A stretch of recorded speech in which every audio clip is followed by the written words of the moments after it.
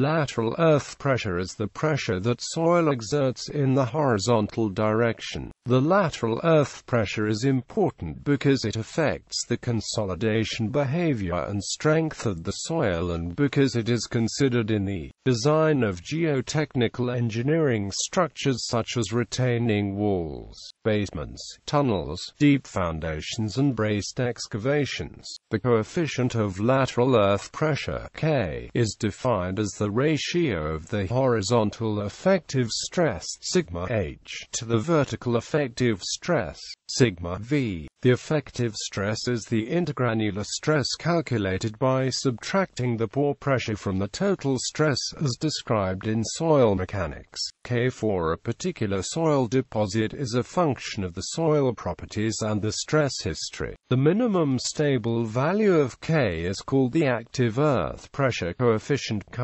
The active earth pressure is obtained, for example, when a retaining wall moves away from the soil. The maximum stable value of K is called the passive earth pressure coefficient Kp. The passive earth pressure would develop, for example, against a vertical plow that is pushing soil horizontally. For a level ground deposit with zero lateral strain in the soil, the at-rest coefficient of lateral earth pressure, K0, is obtained. There are many theories for predicting lateral earth pressure. Some are empirically based, and some are analytically derived. Coefficients of earth pressure, coefficient of active earth pressure at rest, coefficient of active earth pressure, coefficient of passive earth pressure.